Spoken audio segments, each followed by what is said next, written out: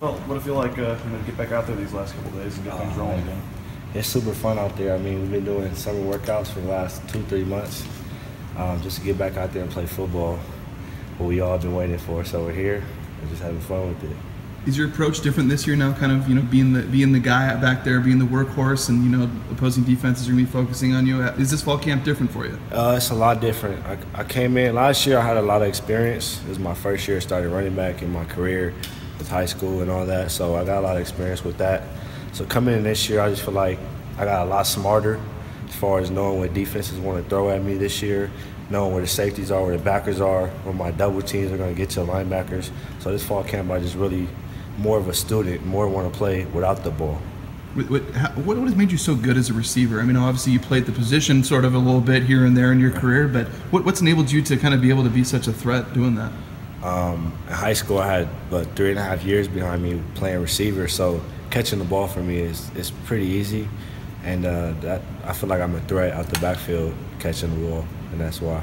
You don't look like a wide receiver. I mean, that's the thing. I think it's just kind of surprising to see a guy your size being able to handle the ball that well. Well, I mean, I wasn't always this size. So when I was in high school, I was probably 155 pounds. So, I mean, and that's all I did was play receiver and do receiver for the past 3 years and drill and drill and drill. So my hand-eye coordination got really good from that. So you're like a small slot guy, and now you're the 210-pound running back or whatever? Yeah, I was playing receiver. I was about 155, 175 I got up to, and then now I'm playing running back at 210. But I still have my speed, I'm still flexible, still can catch, still agile. Brett was saying that you eat really well and you take care of your body. I mean, how big is that? And you guys, making healthy meals together at the place, or what's that like? Man, I never really understood how much health went into actually playing football and doing the right things for your body. So this off season, I put a plan together with the nutrition lady here, Aaron and Pitt and all those guys, and we got a plan. And it's a certain amount of calories I have to take in, a certain amount of fat, a certain amount of protein, all that stuff. And I feel better. My body is more healthier. I feel like I can run all day. I feel like I'm better in shape. Is that something you got from Jay? I mean, what motivated you to kind of go to those lengths to make sure you're doing everything kind of right in terms of what you eat and staying in physical shape? I just honestly want to be the best. That's a sacrifice I had to make, so that's what I'm going to do. Mm-hmm. With do you feel relatively fresh though? I mean, like, you played a lot of receiver in high school, so you haven't had like a ton of carries on your body. Do you feel like you're still pretty fresh in those regards? I do, honestly. Playing receiver, obviously you don't get hit that much like that, and it's just one-on-one tackles. And then coming in college, playing running back, I do still feel fresh. So I mean, I take care of my body as well. I'm in the training room a couple hours a day just to keep that consistency going on.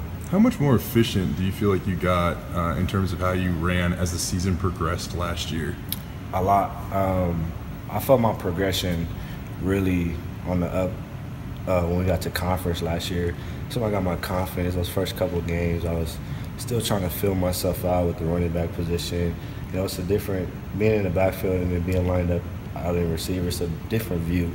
So, and then getting that year behind me last year, I'm really more confident in what I'm doing this year. There's been a lot of great running backs that have came through here, and talking with Coach Marks the other day, I mean, he's kind of speaking to your skill set where you're a pretty good pass catcher, but he says that Boise State's never had a running back like you before. And when you kind of look at the guys that have come through here, what does it mean to get a compliment like that?